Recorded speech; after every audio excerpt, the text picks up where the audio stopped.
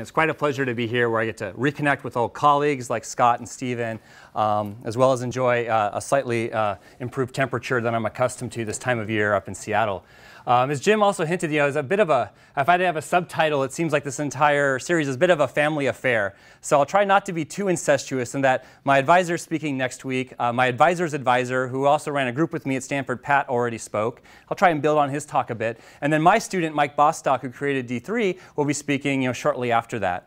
And so while I'm probably best known for visualization, as Jim has shared with you, I thought I'd use this talk as an opportunity to touch on something else, basically a theme that's a bit higher level, but it's run through a lot of our projects, both in visualization and in other areas of data analysis.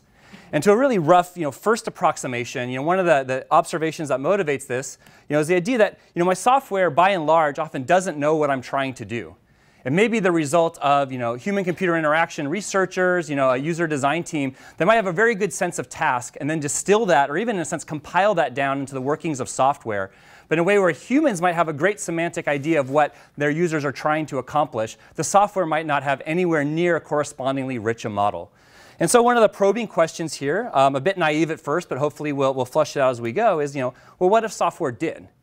And as I raise this, you'll be forgiven if maybe your first instinct is to cringe, particularly if you lived through regimes like this, where you have intelligence assistants who annoyingly note that you're trying to write a letter, pop up and interrupt you in the middle of the task in ways that may be inappropriate. And I'll sideline a much longer discussion of Clippy. There's a whole bunch of interesting history here, including the fact that the original models from Microsoft research teams were not what shipped, and whether or not anthropomorphization of support is really the right approach to take. So there's a bunch to unpack there. You'll forgive me if I skip by it and say that what motivates me is actually starting with much more modest beginnings. So things like this, if I have a text editor and I'm in contexts where maybe spelling or correct grammar are important, maybe with just a small minimal model of things that are valid and useful for the task of writing, maybe there's some automated support that might predict edits that I would make, in this case, changing a spelling error. Moving on to a slightly more complex example, maybe sort of a useful microcosm of some of the things that I care about, would be things like this, so autocomplete. So here I'm writing, a query to Google. I write an NFL. Not only does it immediately provide me results, including structured data as well as search results, it suggests possible refinements or extensions of my query. So in this case, it uses the context of the interaction, in this case what I've typed, as well as data on past activity to make a set of predictions that should hopefully accelerate or improve my activity. And this could be useful in different contexts. If I search for San Diego, I might be able to jump a couple steps in my work if I care about acceptance rate, tuition, or medical center, which apparently are things that people search for regularly.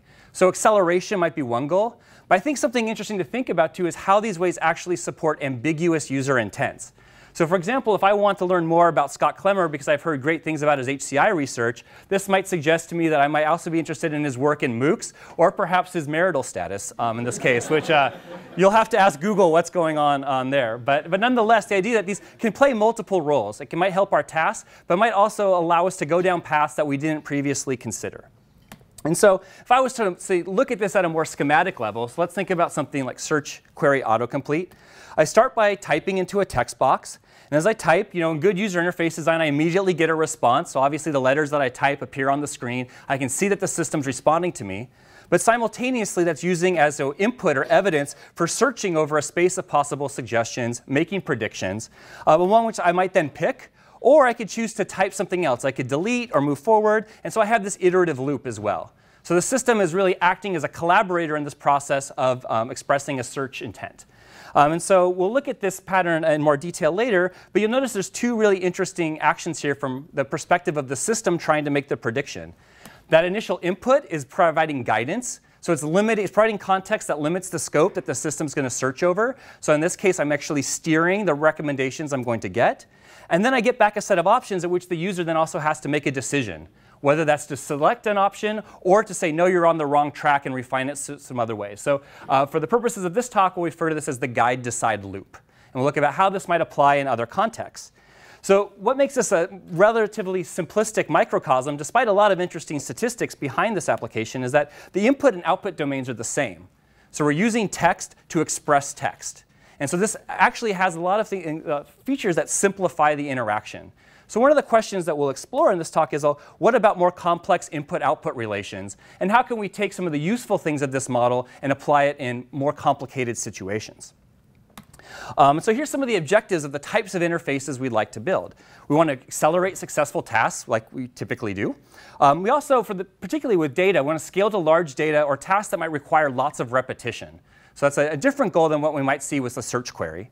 As I mentioned earlier, support discovery and support perhaps ambiguous user intents. If I come to a system with a vague notion of what I want to accomplish, does the system actually help me refine that in useful ways?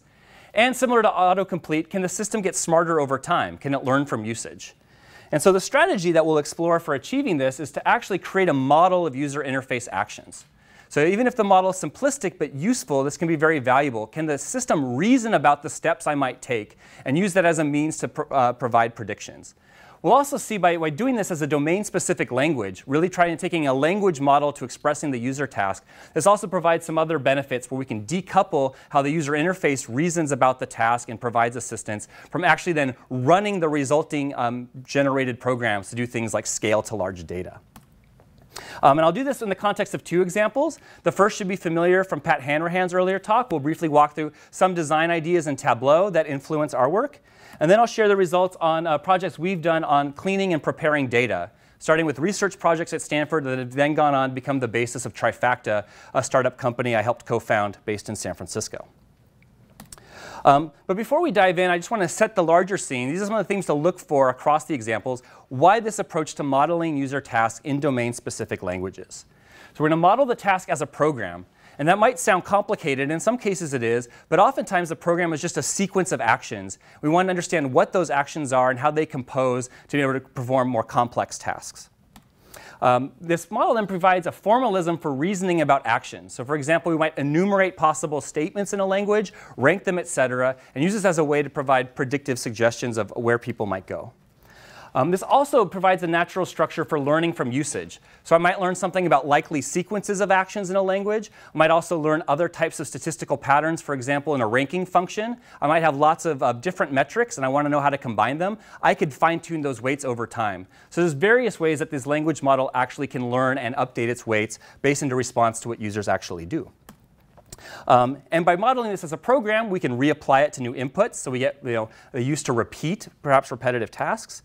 We can also then take this language and basically approach it as a standard computer science problem, compile it to various areas. So I might have a program I generate in my UI that then can run at scale across a cluster. And in fact, that's an example we'll see.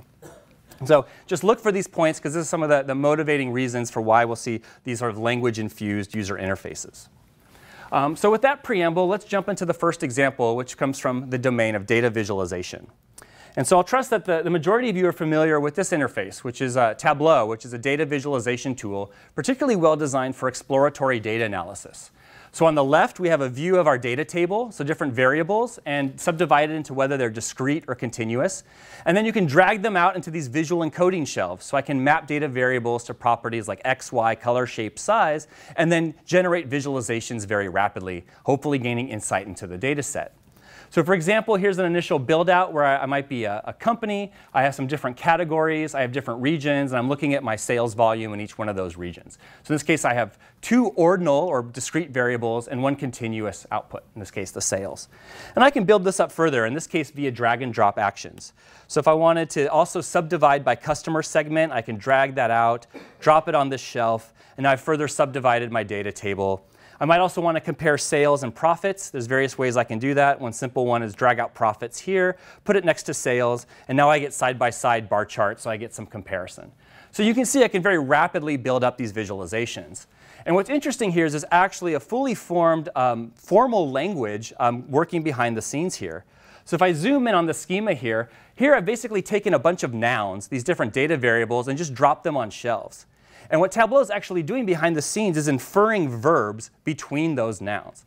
So it's actually doing what's called a cross product between category and then the quantitative variable sales. And that sales has actually been concatenated, so they're spatially contiguous here, sales and profit together. Meanwhile, there's what's called a nesting operator between region and segment doing this drill down.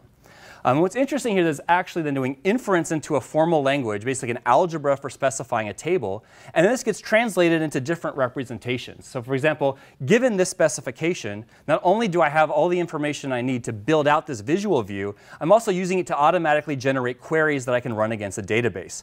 So for example, from here I can infer a clause that's going to be grouped by category, region, and segment when I'm computing the sum of sales and profit. So again, the basic idea here is that I actually, underneath the scene, have what Tableau calls VizQL, which is a domain-specific language for tabular visualization.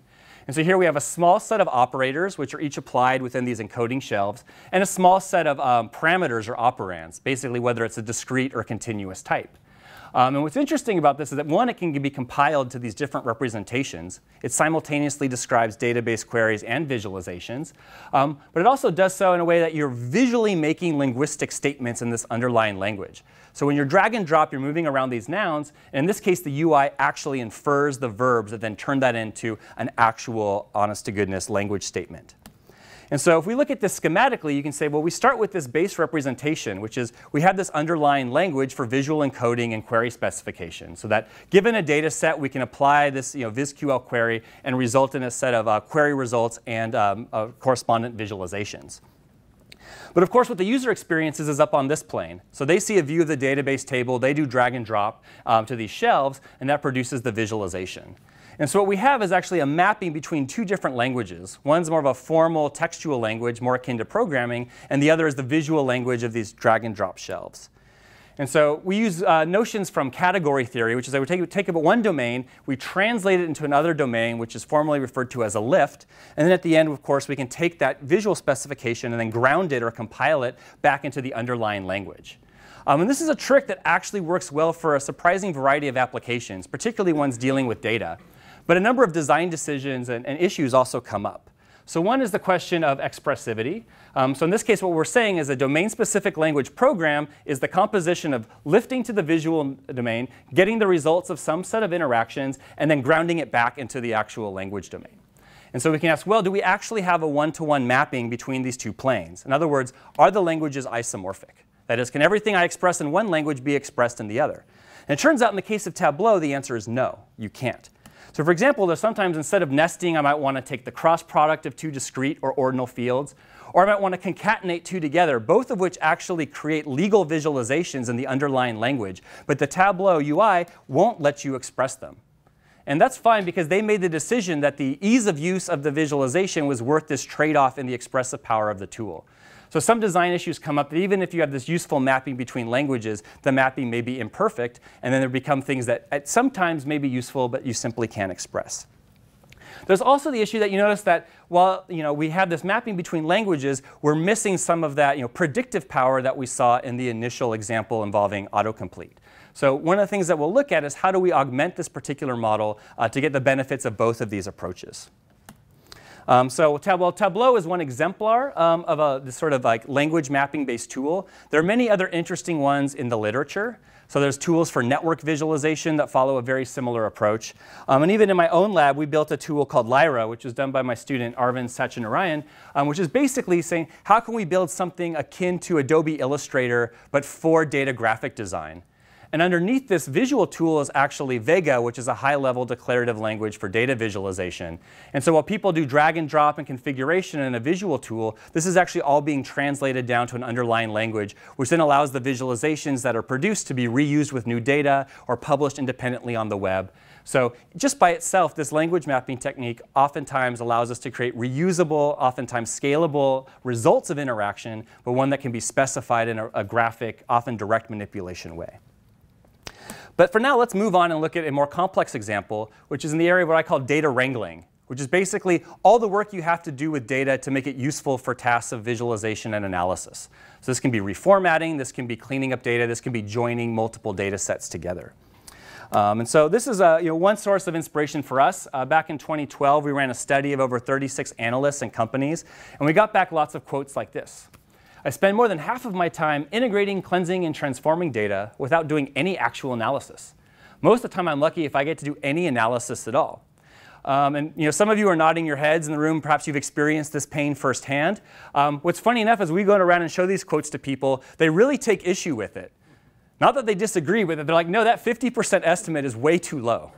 And so, you see this now codified. At the time, we were trying to, make this well known. Now it's talked about a lot in the field. And you see all the way that, it's like it used to be the elephant in the room of data science work. It was like where all our effort went, and we weren't talking about it. So now I think it's become a more front and central concern, where you see things like Big Data Borat telling us that in data science, 80% of time spent prepare data, 20% of time spent complaining about need to prepare data.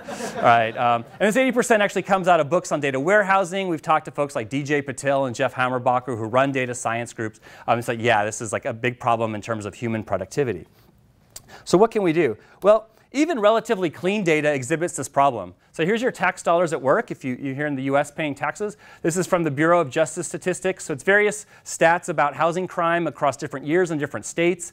You can load this into Excel, no problem, but obviously this format is not really well chosen for loading it into R or a database or a visualization tool like Tableau.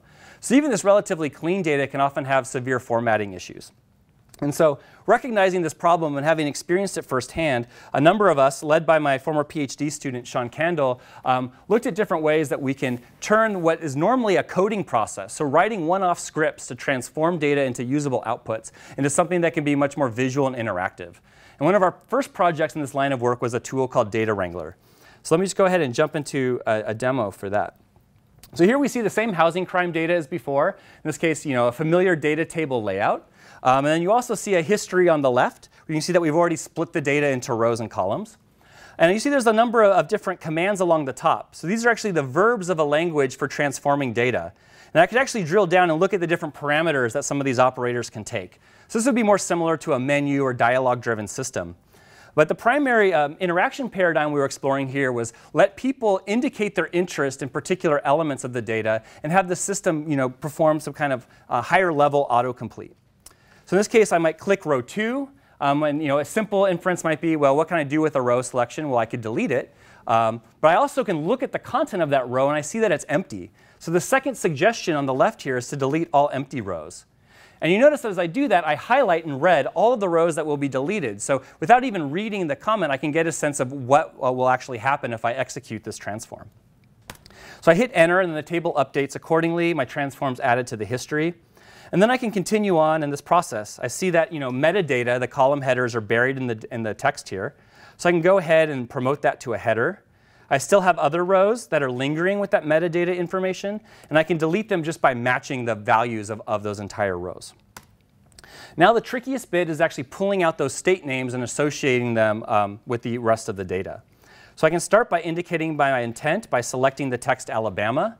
The system correctly guesses that I'm doing an extraction, but purposely makes some very simple inferences at first. So looking at things like position in the string or doing exact content matching. But I don't even have to read anything on the left to see that the matches don't line up. Alaska is not highlighted, Arkansas is being cut off, etc. So I can go ahead and just refine my input by giving an additional example. And you see that now the output here in the preview looks right. If I read the language on the left, it's actually learned an extraction procedure to take out the text that occurs after the word in. So that's great. So now I can create this new column. It has the beginnings of the state names. And as I'm doing this, you probably notice some other things. For example, I've inferred that this is largely numeric data. And this green bar here is showing me the percentage of things that parse as numbers. And then in red, I see the percentage of things that don't, which are these reported crime in rows. Similarly here, I see this is a text field, and it has a large number of missing values indicated by gray. And I can just click the column to get suggestions on column-level operations, which can include interpolation through missing values, which in the case of categorical data would just be filling up or filling down. So here I can fill in that data. So now I'm actually filling in those records in a useful way. And all that really remains to be done is to get rid of the rows I no longer need. Now, while I could throw away things that don't parse as numbers, that might be brittle. If any of you have worked with spreadsheet data, you may have seen things like entries that say 2004A, where A is a footnote to the end of the spreadsheet. So let's not jump ahead of ourselves. Instead, more carefully craft a transform where we get rid of the rows that start with reported crime in. And based on this selection, the initial guess of Wrangler is that we're doing an extraction procedure. And that's incorrect. So in this case, we can give corrective feedback in the form of the type of operation we want to perform. So if I indicate my interest in deletion operations, it can update its guess. In this case, it now suggests a deletion with the appropriate query predicate. So I can go ahead and do that. And now I actually have a very nice relational table that I could load into another tool. I'll spare you the minor detail of renaming the extract column here. But in addition, I have all this history here on the left. So if I wanted to, I'm now ready to export the data. And for data that's relatively small and fits in this web-based tool, I can go ahead and just take that output, whether it's a CSV or JavaScript object notation or any other of a number of common formats. But the script on the left here is really just this pseudo-natural language rendering of statements in our own DSL, so a domain-specific language for data cleaning. And so I can take that language and then cross-compile it. So instead, I can generate the Python script that performs all of these cleaning operations. And in a way that I could do this at a larger scale than I could in the browser alone. We actually generate JavaScript, which is what's running directly in the browser. In this version, we also generated queries that could run in a relational database. So the idea is here, not only can we use this language as a way to provide predictions, we can use it to scale up and actually run the transforms that we trained on a sample here over much larger data sets. So that's what we did in Wrangle. So that was Data Wrangler. We then went on after a series of projects looking at other forms of data cleaning and quality assessment to found a company.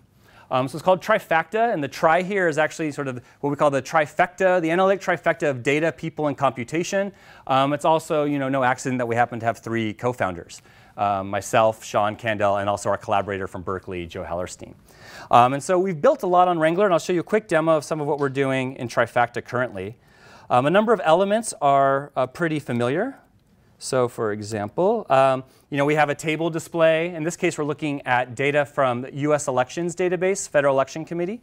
And so we see all the different political candidates. And if I wanted to do things like separate out last names from first names, for example, just as before, I can make selections. It will give me previews. In this case, we moved away from a reliance on language initially to actually showing very specialized previews that allow people to browse through the number of suggestions down here. In this case, I can see the results of this different extract procedure, both schematically and then on the actual data itself. But one of the other things we explored here was creating additional representations of the content. So rather than just showing a table, we're actually automatically generating visualizations. So you see these histograms along the top of each column. In this case, we have an ID field, and we see that the most populous values only occur once. So that's great for a database key. You don't want it to occur more than once. But I do see immediately that certain candidates occur more than once. And some occur 3 times, some occur twice, so that could be odd. And so I can immediately get some corrective insight in ways that my data quality may be off. And so I can also use these visualizations as springboards for corrective transformations. I can also scroll this in this way. And if I want even more details, I can pull those up. In this case, I actually created a statistical profile of the data. So I see all the valid things that don't parse. I get various descriptive statistics. I see the top values with more detail. And I also see a histogram. And because this is a text field, what we histogram is actually the length of the strings. And it turns out in this case, this actually gives us a very useful cue to data quality, in that if you have names that are way too short or way too long, they actually show up as outliers. And in fact, I can actually select the outlier line here to use the visualization as input to trigger additional types of recommendations. So in this case, I could either filter or keep just the outliers. And because they're just too fun to resist, I will keep them. And then go back to the table so you can get a sense of what, the names of some of the people who are ostensibly running for office. So some of my favorites include His Royal Majesty Caesar St. Augustine de Bonaparte. So apparently amalgam of historical figures. I'm terrified that Satan, Lord of the Underworld, His Majesty Prince of Darkness is running. Some of you may have already known that. I didn't. The Prophet Earl, whoever that happens to be. Various variants of Harry Potter. And also Remo the mini schnauzer, the cutest dog ever. So these are people actually registered with the Federal Elections Commission. And so one could have a probably whimsical data science analysis just figuring out what, if any, influence or fundraising are these types of candidates doing. And I can, of course, back up and then explore other things. So for example, I might look at things like the year. And then here, outliers are interesting. I have candidates who are listed for races in the year 2052. That's a little odd. And I might look at other things like, what state are the people hailing from? In this case, because we know something about the semantics of the state, we can actually automatically generate appropriate visualizations. So well, for string data, that was string length histograms. For numeric data, that's numeric histograms. For other things, we can also do geographic representations. The idea is to not spend time configuring a view, but rather get a view that's useful for that type of data that is then immediately actionable. So if I only wanted to look at Texas candidates, it would be very easy for me to then trigger a transformation to do that. And so I can go on in this way and perform a number of transformations, including things like if I wanted to window it down to people who are just running for president, I can add that. And as I do this, you might notice that there's a lot of other highlighting going on. I might say I want things that are only running for office in the current election cycle. And you see as I click these things, not only do I get suggestions, I see how that data distributes across all of the other variables in my data table. So now, for example, I've winnowed it down. If I wanted to export a data set that focuses on the current crop of presidential candidates, I can do that. So again, going beyond Data Wrangler to include visualization as a first-class content representation for exploring the data. I could spend a lot more time here, but in the interest of time, I will jump back into the slides. So you saw some of the things that we've explored with Wrangler and Trifacta. And what we're approaching here was really trying to change the traditional way people did data cleaning, which is, if your data was large, you would maybe have to sample it, but you'd start by writing a script. So with the exception of the people who spend hours in Excel, the other most common way is to write code, whether that's in Perl, Python, R, et cetera, to do that cleanup.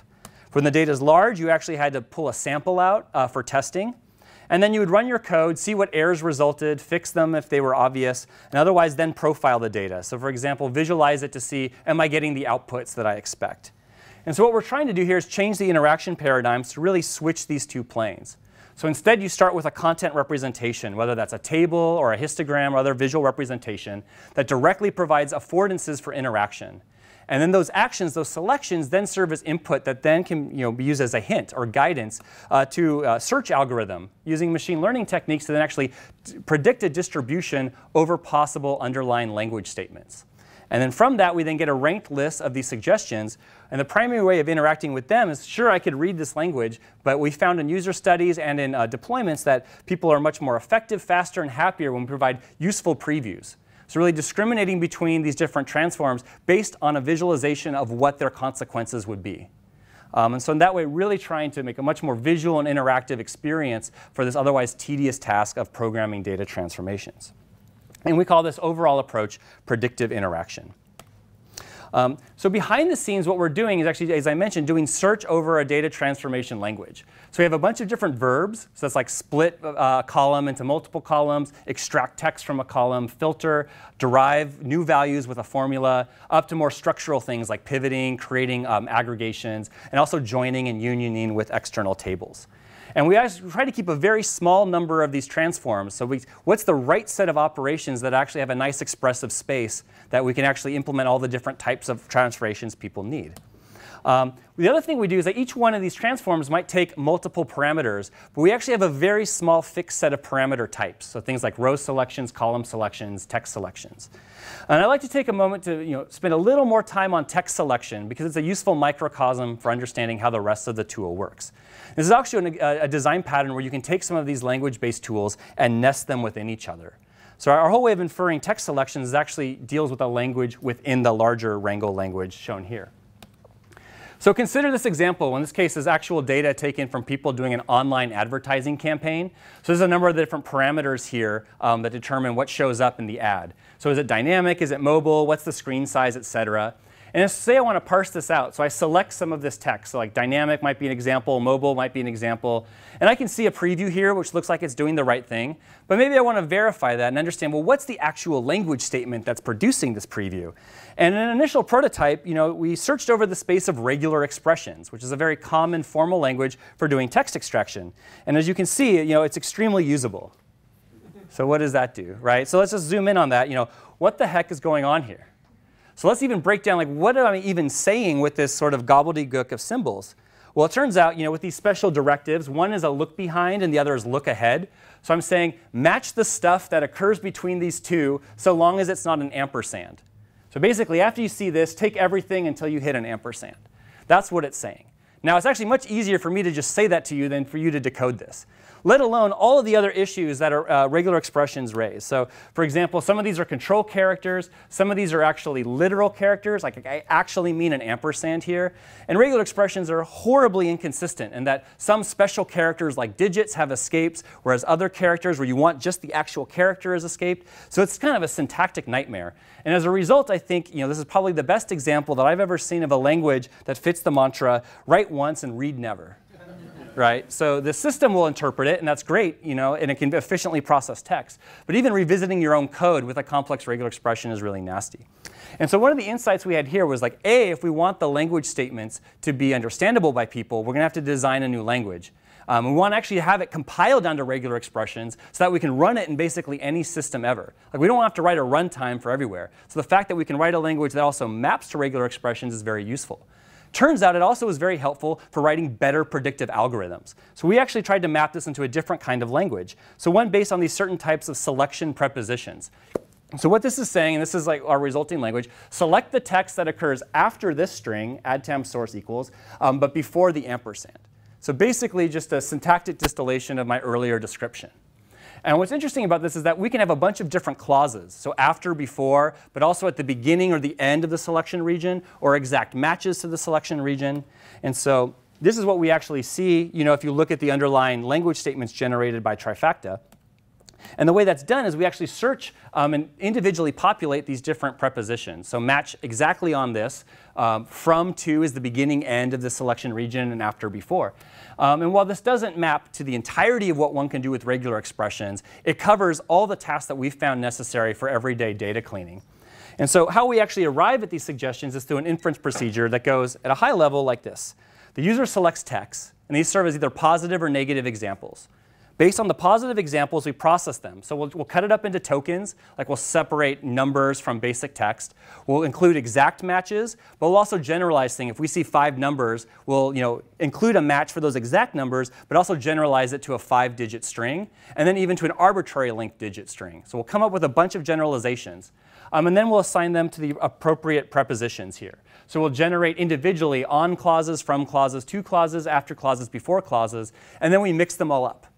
And so that might sound like a combinatorial explosion, and if you do this too far, it is. But if you actually tune it right, you can limit it to about hundreds of hypotheses, which is enough that in like a millisecond or less, you can run all those hypotheses over the entirety of your sample and get back some data about how they're performing. And so that's where we combine the clauses, we match ons or from, afters, befores, et cetera, and then we just test them all. And so we do that. We actually run them across the data and then use a set of ranking values in terms of determining which are the best. And while that's patent pending, so I can't share you the details, plus you probably don't want to hear it in excruciating detail, I can give you some intuition for some of the things that we do, which is I basically just stared at examples and asked myself, how can I be so good at just looking at output and knowing which selection is the right one? What are the sort of perceptual patterns that I'm leveraging, and can I encode those as ranking procedures? And so here's 2 versions. Imagine I selected the word John. Take a look at the different outputs. So you can see here we're selecting all the first names semantically. And over here you can see that I'm catching John wherever it occurs, whether it's a first name or a last name. So by show of hands, how many people think, given no other context whatsoever, would you prefer the example on the left? Raise your hand. OK, and then the example on the right. So no, and a bunch of you abstain. That's OK. It's not a graded quiz. And they use a lot of factors here. So we might semantically look at things like, well, I'm getting first names and last names, so that seems odd. But even just as simple as the fact that here I'm getting a consistent set of hits with consistent spacing at a consistent position relative to the length of the string, you can actually get some very good little simple metrics that become incredibly predictive. And so in this way, it's some of the insight into the ranking procedure. We also do some other things like basic Occam's razor stuff. So which sort of suggestions cover all of the examples but have the simplest set of clauses. So we can do that for internal ranking as well.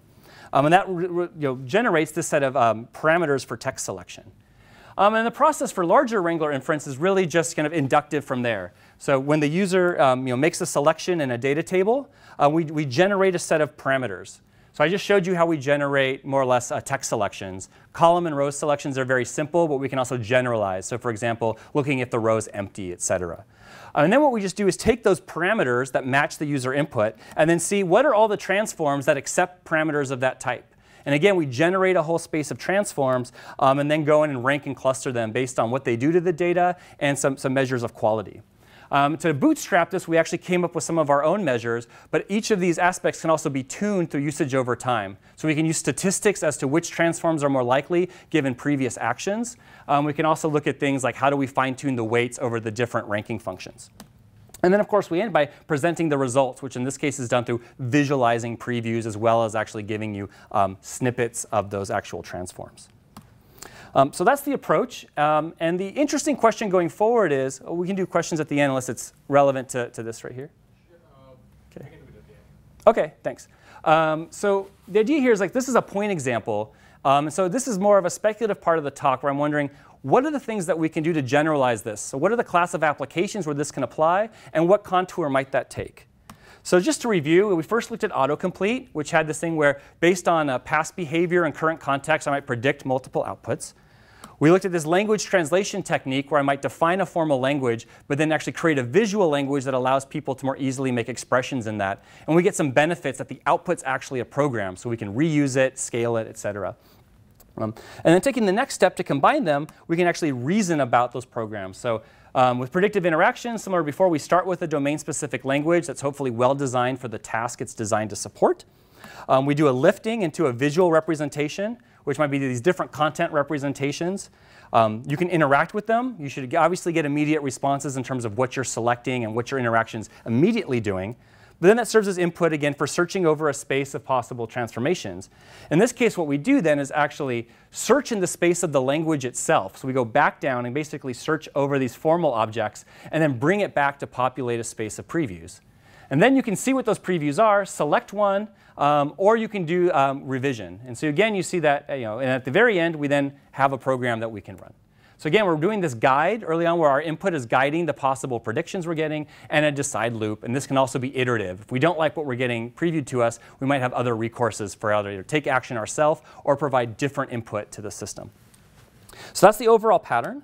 And so now you can hopefully see better the points I raised at the beginning of the talk. Like, why do we want to do this? We see that domain-specific languages provide one way of modeling a task at hand, whether that's data visualization or data transformation, and allows us to reason at a higher level and make predictions that may both accelerate the process and hopefully also give people ideas of things they might do that they might not have otherwise occurred to them to do. And so we've also seen some of the necessary components for this. So one, of course, is content representations. So how do we take the data or raw material that we want to manipulate and manifest that in a way that people can make sense of it and also provides affordances for this guiding interaction? We obviously need the language model, which is both the design of a language, but also the means for doing search and prediction over that language. So what is it about the statistics of the language or maybe hand-coded heuristics and combinations thereof that allows us to make good recommendations?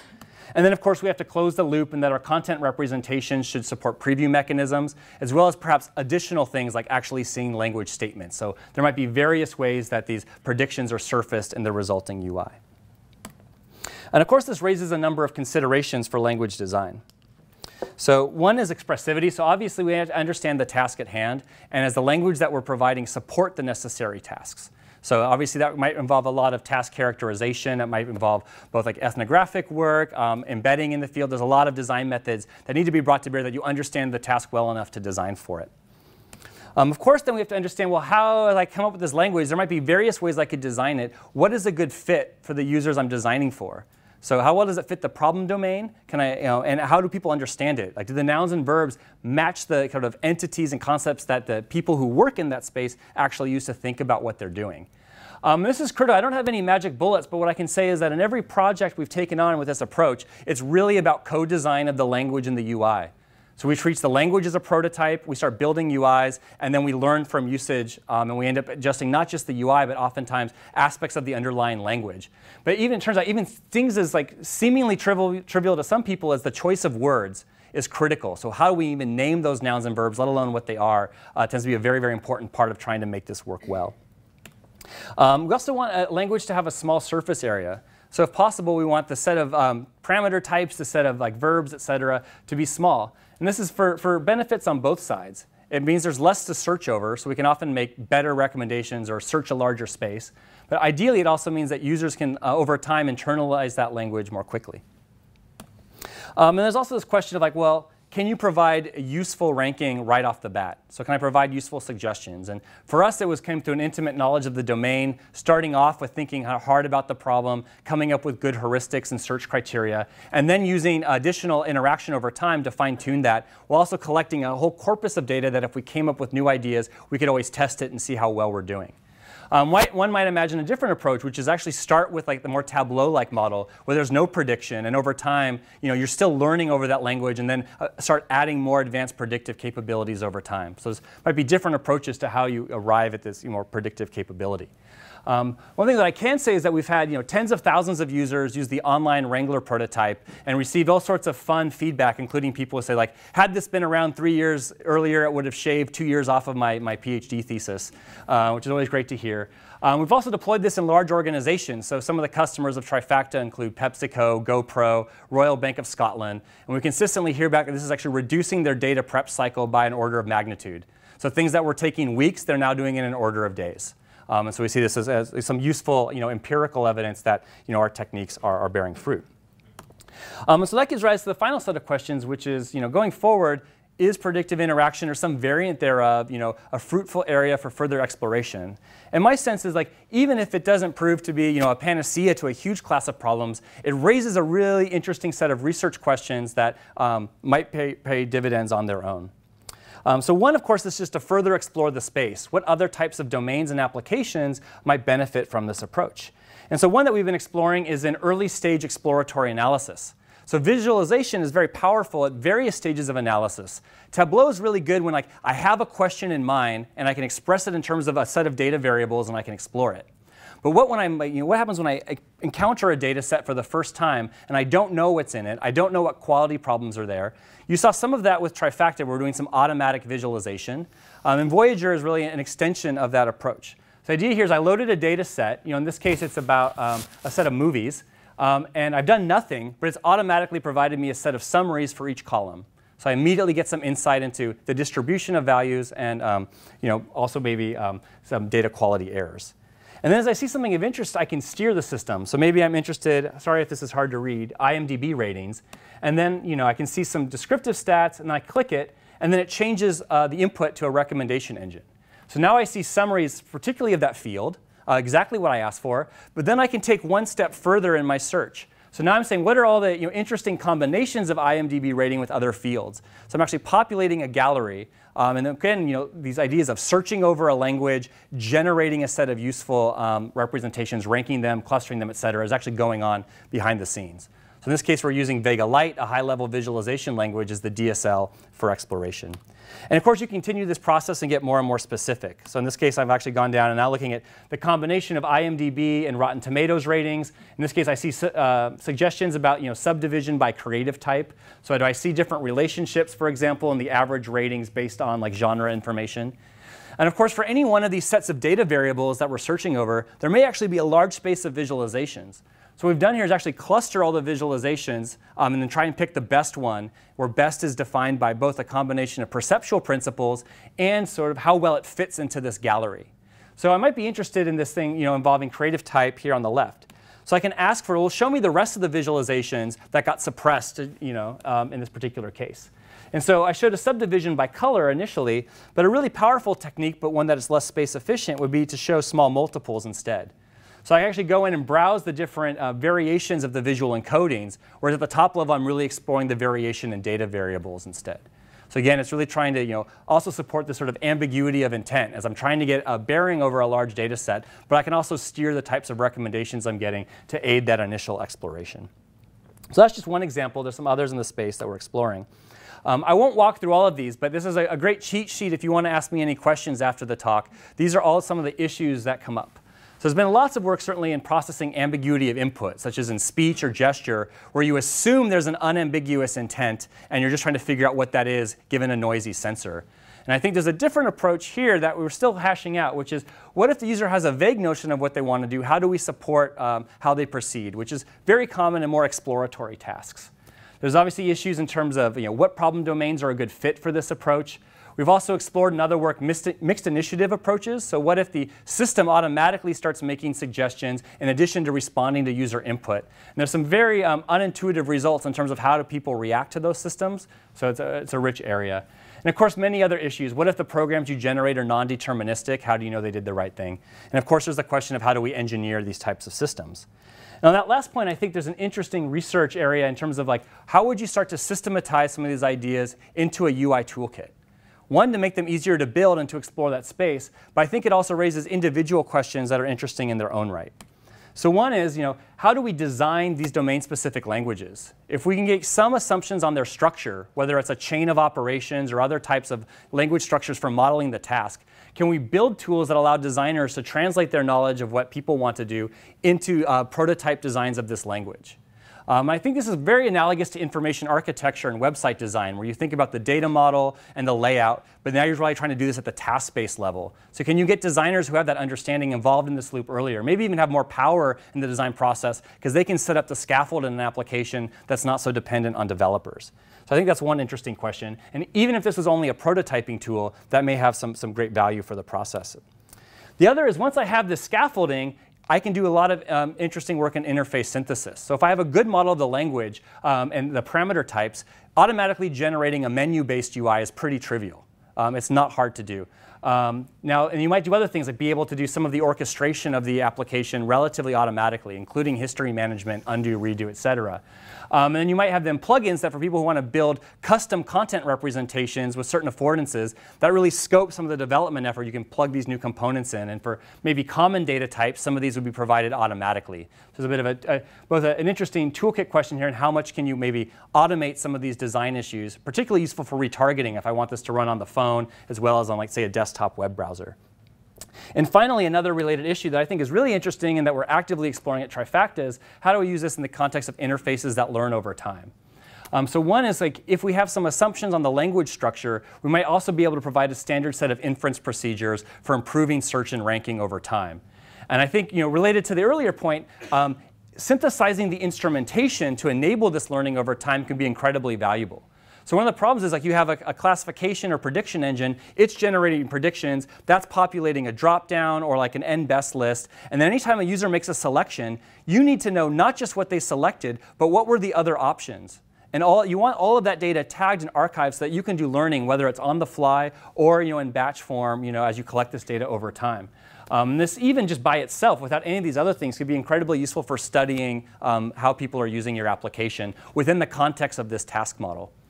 And then finally, as our interfaces maybe adapt, understanding the ways in which they're adapting is really important as well. So especially if I'm going to do that for personalization, or maybe in Trifacta for us, like maybe customers in oil and gas and customers in finance actually have really different patterns, and we want to learn different models. We want to be able to inspect and understand those differences. And so as we think about trying to operationalize these predictive interaction ideas, I think it gives rise to a number of things that would be very interesting to explore on their own, but I think also kind of cohere together in this larger vision. And so this is something I'm interested in doing, but I also think it's something for other people to do. So if I don't get to it, please pick it up and share with me whatever you happen to learn.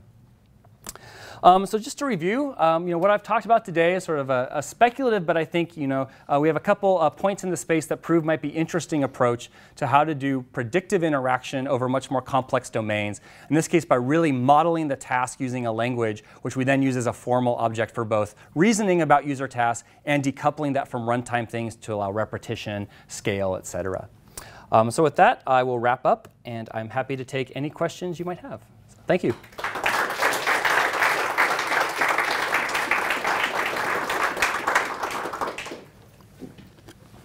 So you partly answered the question. Okay. I was wondering about graceful degradation of your tool. Yeah. So, I mean, the insights that you can get out of it really depend on the fact that the data has to be clean and in a certain format. And of course, you have tools to clean up the data as well. But even if there's something, for example, for the John example, if you have something where a field where a person does not have a first name missing, or it's in another language altogether, how does your tool perform? Yeah, so there's a couple places, I had under the bullet of performance cliffs. So one thing is, what if I'm trying to do something and the predictive interaction system just can't predict it? So some of the things that we've looked at is, like, a lot of times you have predictions that are very close to what the user wants to do, and they can see that. So some of the things we're exploring is, like, what are the mediation UIs that then allow you to, without writing code necessarily, still allow you to manipulate language structures, maybe in a more modal kind of dialogue-based thing, to actually make those transitions. So that's one issue where that comes up. Another one, which I think is related to the point you're making, is sometimes errors occur. And how do I do that? And sometimes I don't even know that they're occurring. Not only does it happen like right away, and I might try and mediate it, I might be working with a sample of a large data set, generating a program, I set it off and I run it, and then it encounters data that's unlike any of the kind I've seen before. And so there's actually this outer loop to that guide decide process. And so what I didn't show you here is that in Trifecta, when I'm comfortable, I can hit run job, and like, depending on what your computational engine is, whether it's on your local desktop or on like your Hadoop cluster, you set that program, you set it running. Not only do we run the program, but we profile the results. So you actually come back to a page that says, here's the summary of your job run, and here's all the new type mismatches or outliers, et cetera. And those actually allow you to pull new samples. So I can actually pull in new samples into the system that consist of anomalous data, and then try and iterate on that. And so there's both this sort of inner loop iteration and outer loop iteration that I think you have to support in order to make this work beyond the immediate data that you happen to be looking at. Yeah? That compute job sounds a lot like compiling a program. It's exactly what it is. That is 100% what it is. And the fact that we have this sort of interesting thing where the program, the DSL for expressing the user task, becomes the major decoupling element. So the UI can reason in terms of that language and apply it on local data, but then I can just take the resulting program and then hand it off to compiler that then decides, based on where I'm running this, how can I optimize that compilation, whether it's to generate a Spark program or to just turn it into the best JavaScript I can to run it in my browser and Node.js, et cetera. So there's a nice decoupling, too, where you can actually take some of the user design aspects and some of the more core computer science aspect and create some very clean interfaces between them. Yeah. I know I had, David had lots of questions earlier. You have to tell me if I answered them successfully or not. Cool. Yes, sir. I was wondering if work on formal ontologies had any bearing on what you do, or is that too general? So yes, it did, in the sense that so far as we can avoid complicated formal ontologies, we were happy to do so. And the fact that if it became semantic web complete, we knew we would have failed. But it does play a role. So one place where this comes up right away is in data types. So I can look at a column of data and I can try and infer its type. And that can be low level, like these are numbers, right? Or even with a certain precision, right? Or I could say, based on the distribution, this looks like currencies or something else. And so there's these semantic roles, these higher level types. And these are incredibly powerful because once you know that, there are data cleaning procedures or standardization procedures that are specific to that type. So we do a lot of inference for things that are very common, obviously like state names, zip codes, phone numbers, credit cards, you name it. And then we have specialized suggestions that are unique to those types. However, we have to kind of constrain that because we don't want to go whole hog either. So there's a fair amount of type inference, and I didn't touch on that much, but that's another place where we do a lot of learning. But we also try and focus that. And in the future, as it gets more complex, we may actually want to limit it in terms of type packs that are more specific for different types of data. Because we don't want to get into the all-encompassing ontology game. Useful shallow ontology is fantastic, but we are not trying to do some sort of grand old-school AI modeling challenge. Yeah. Yeah, sorry, in the back, and then Scott. So I'm just curious, from your perspective, how do you think? What are some trends we should be paying attention to in terms of the impact of visualization on the sciences, say particularly the social sciences? So I'm the type of person, I like big, grandiose ideas, but I often find that the more interesting stuff is in the nitty-gritty details that people consider beneath them. That's why I got into data cleaning, because I'm like, crap, I'm spending all my time doing this, and why isn't people, talking about it? In stats and databases they have, but then I saw, I think there's a beautiful HCI problem here. And so similarly, I think the number one thing that I see as an issue in the sciences writ large is the presumption that visualization is a communication tool. And it absolutely is, but that's not all that it is. So a lot of people are like, oh, I want this great figure for my paper, or I want to do something that's shiny so it hits the cover of Science. I don't really have qualms with that, but I do think it's underselling the value of visualization. And so to get back to that nitty-gritty, I think the number one thing that I think is useful in almost any analysis I've been in is visualize the data first in a way where I'm not trying to answer fancy hypotheses. I'm trying to just understand, do I trust this data? What assumptions can I make of it? It gives me new insight into the process that generated that data. What are the gaps? What are the errors? Because there's always something that's not what you expect. And that's the first line in a richer exploratory analysis view. And then going forward, there's more sophisticated things that I think are really interesting in terms of how do you use visualization for exploratory analysis But think about it in a way that A, I don't fall prey to certain statistical pitfalls. Like if I'm looking, if I have small number of samples, I might have high variation. And so then ranking things from highest to lowest, the highest and lowest are usually meaningless because they were small sample. So I'm only looking at the averages, that I'm going to be totally misled. So I think there's some ways tools might safeguard against some of that. The other is people who test on their training data. And that's a huge problem for machine learning, and I think also for statistical analysis. Better support in the sense that I'm going to use this data to help refine, test, generate hypotheses. I don't want to then run like my ANOVA on that same data set. Because there's actually my p-values, I have problems with p-values in general, but more generally those p-values will be wrong because they don't take into account the exposure. I think the larger crisis is actually moving away from that to more inferential methods. I think confidence intervals and particularly Bayesian credible intervals are much better ways of thinking about data, and there's a sort of a slow revolution occurring there. Nonetheless, you don't want to kind of make your grand claims based on the data that you use to figure out what the model should be as well. Yeah. Thanks. And then Scott, you had a question. So you started out with Clippy, and I mean I think that any interface designer who sees Clippy is both like, that was a bad idea, but also you could see the impulse for why somebody would have wanted to go that direction. Yeah. And I'm kind of curious about two related things. I mean, one of them was that one of them is a research problem sent question, which is that you realized in this work that there was likely gold to be found in the direction that you went. Yeah. And I'm curious how you saw the potential for predictive interaction when the prior stuff had crashed. So I think you have a second question, but let me just go ahead and answer that one. So a short anecdote I left out is that when we approached this, we were certainly interested in it from a language standpoint, but maybe one that's actually more akin to Tableau. Was like, is there a set of operators, and could I come up with a nice interactive set of gestures or actions that express all of those things?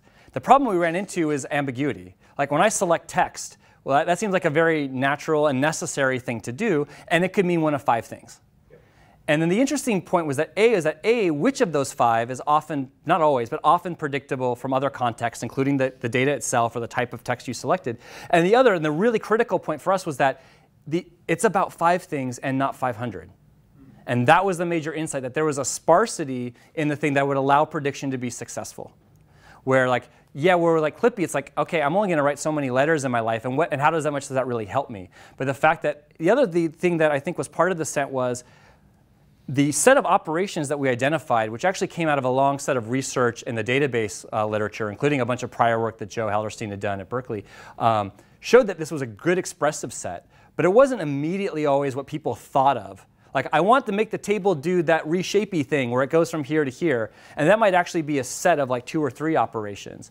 And so even then, thinking about that intent, but their inability to actually express it, can they actually interact with things that will help them find the right way? Later on, it was a big boon to us. And the final thing was that as we did that, the realization that previewing the action as opposed to just giving the thing, really closed the loop in a way that was a huge accelerator and made it accessible to a much larger user base. So we didn't come to it by grand design, we came to it by necessity. And then just in this case really benefited from the problem domain itself. So I think the interesting question from a future research standpoint is, do we have analogous structure or sparsity in other domains that we can take advantage of? And that may come actually through task subdivision, like by knowing that you're in a certain mode or you're trying to do a certain subtask, that will change the priors in the set of language elements that you search over. Or that's just, it's not such a huge space that we can actually do well. And so I think that's something we'll have to contend with as we figure out, does this work well in other areas? And you have a second question. If nobody else has a question, I'm curious. So given the insights that you had from your work here, how would you redesign Clippy? So my first thing I say is if I removed the paper clip entirely. So the other, I go back to like Eric Horvitz, like Bayesian network model, which actually learned over time, which I don't think Clippy ever did. And now with the web and Rise of the Internet, it'd probably be easier for someone to do that than it was back then. And then see what are the types of actions that it's doing, and how do you surface those in maybe less interruptive ways. So I mean, in the case of like spell check and grammar, I mean it's usually pretty easy for me to turn them off. Every once in a while it's annoying, but for the most part, those little squiggly underlines work pretty well without being too intrusive. And I would look for similar things like, are there areas or real estate of the user interface where I can surface some of these things in ways that might also be contextual, like we'll only show that when I'm actually interacting with that paragraph, for example. So that's the first step I would do is A, make sure that my model is smarter if I could, and then 2, think about ways that would actually give a much more kind of blended interaction mode that sort of kind of comes out of the seams in non-intrusive ways in the UI Chrome as opposed to jumping up in my face. That said, I do know people who loved, not Clippy, but they loved it for totally different reasons. Like I knew people who would like turn to the cat avatar and leave it on because they loved cats. And they said, the best thing about this cat would be is if it never suggested anything, but just stayed cute in the corner. And I think that's also interesting, but I think that's on a totally different tangent. Great. Well, thank you very much. Thank you.